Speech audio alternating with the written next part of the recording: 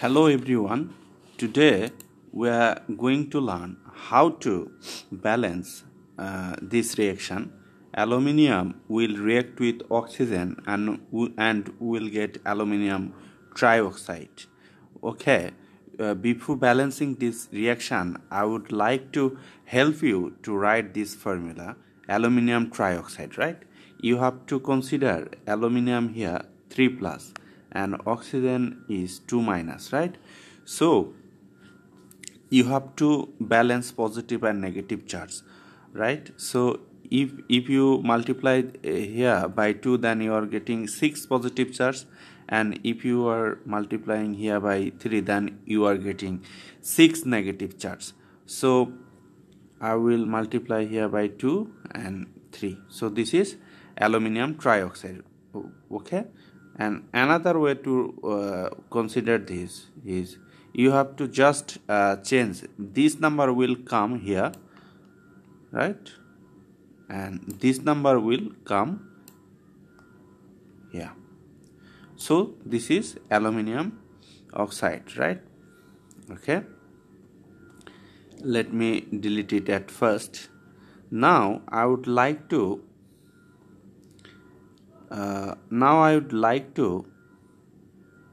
balance this reaction. So to balance this reaction, I will draw a table like this way. This is left side and this is right side, right?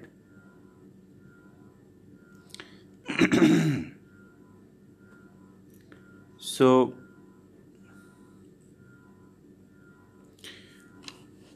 okay, in left side we are getting aluminium 1 and oxygen is 2. On the right side, right? On the right side I am getting aluminium 2 and oxygen 3, right? So here you see that here aluminium is not balanced and oxygen also is not balanced. So what will I do to balance oxygen? To balance oxygen, I will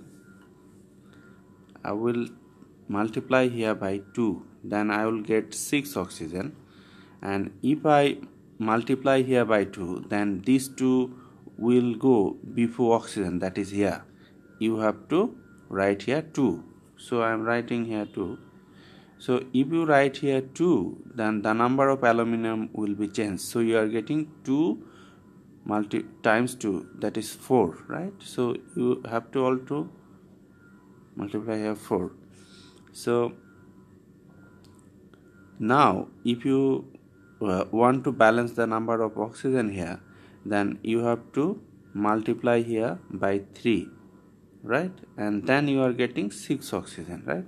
And these 3 will go before oxygen, that is here, right? So you have to write here 3. Well, now you have to check the number of aluminum. Here you have 4 aluminum, but here you have 1 aluminum. So you can multiply here by 4, and this 4 will come before here, right?